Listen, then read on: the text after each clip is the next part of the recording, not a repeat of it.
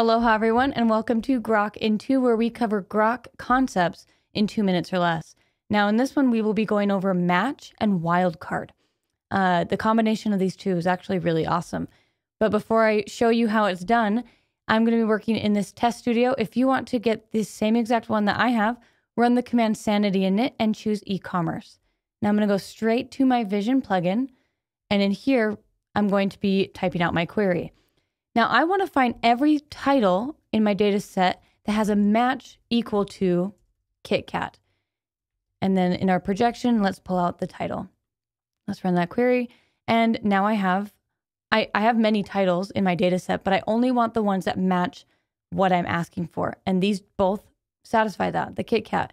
Now, what if I wanted all of the titles that start with the letter K?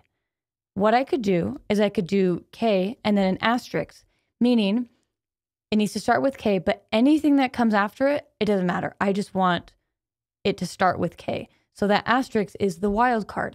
Now we're going to run that query, and here we see all of these Ks in the titles. Here's another one. There's another one. So if K is in it, wildcard doesn't matter after. But what if I want everything that has KA? Same thing. I just add the A with the asterisk, and we get everything that has KA in the title. And that's how you do match with the wildcard.